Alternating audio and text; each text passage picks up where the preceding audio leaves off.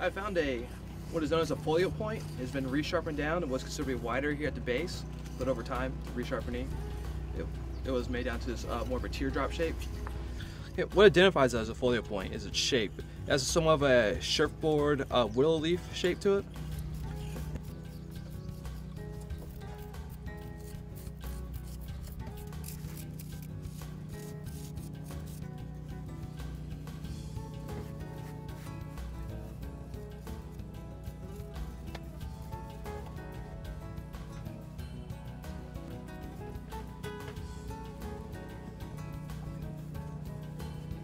Okay.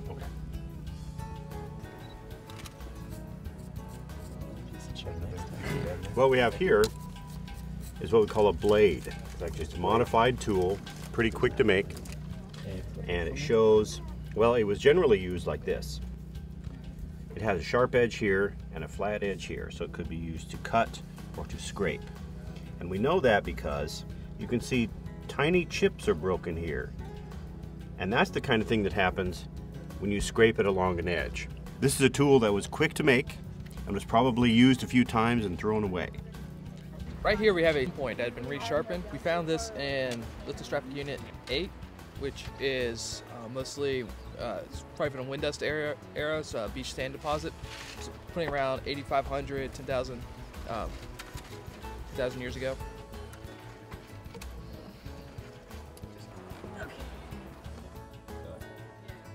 Here we have an example of a chert uniface.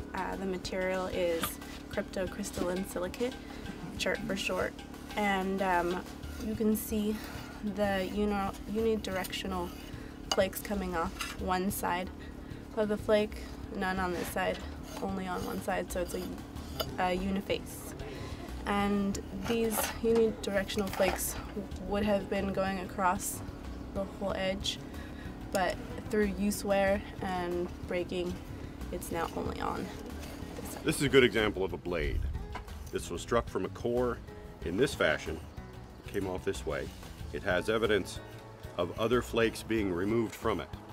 This could be used as a tool as it is, or it could be further modified.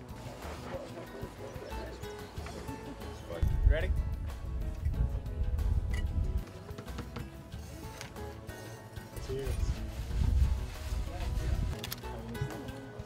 So right here we have a long bone, a rock, a mussel shell, another rock right here. Unfortunately, they're in our eastern wall of Unit J. We're not going to excavate them, we're going to leave them where they are. So future excavations, they might have better knowledge, better technology for analyzing. So what we have here is actually an intact part of the mandible. You can see by the teeth. It's really actually pretty cool because with the teeth and preserved bone, if the bone collagen in the bone is actually preserved, then we'll be able to get a radiocarbon date, which will help us narrow down the age of this surface that we're on, that we believe to be around 10,000 years old. Damn, this is sweet, guys. So an interesting thing about this mandible here is that it's actually flanked by not one, not two, but three hearths, probably the same hearth. However, we haven't been able to figure that out yet. We'll see as we get down. But these oxidized sediments here are indicative of fire. And so the iron content actually increases and these sediments oxidize.